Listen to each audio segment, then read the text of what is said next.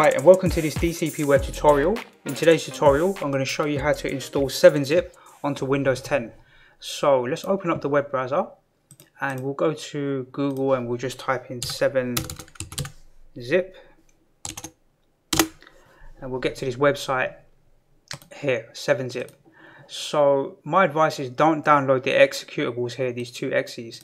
Go to downloads here and download the MSI file. This will make a better installation.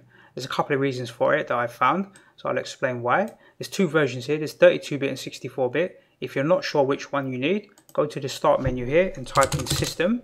And when you type in system, click on system information. And in here, you'll see system type x64. So I need the 64-bit version here. If it says x86, then you need the 32-bit version. So if I go ahead and click download on this 64-bit version, we'll download that file. We'll open up this folder. Let's just drag and drop that into here. We can close the browser. Norton's done a scan on it and it's fine, it's safe. And when we install it, we'll get this little prompt. So let's just follow the on-screen instructions and we'll click next and click install. So the software is fully installed. We can click finish and we should see that on our start menu here. We've got 7-zip now here.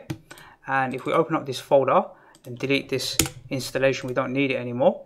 The reason why we use the MSI file is when we right click now, we'll get the context menu here. If you use the executable download, this doesn't seem to appear. It causes some problems. I'm not sure why, but it just doesn't seem to work correctly. So there's a reason why I've got this folder here, sample files. If I open it, sometimes I need to send quite a few files to my clients. So it might be some graphic design work I'm doing, or I'm working on a web project and I need to see some logo designs or whichever type of artwork it is. And if I want to send all of these images, I could in theory drag and drop each one or drag and drop them into batches, but they're like pretty large files. I don't really want to be sending 100 meg worth of data over email.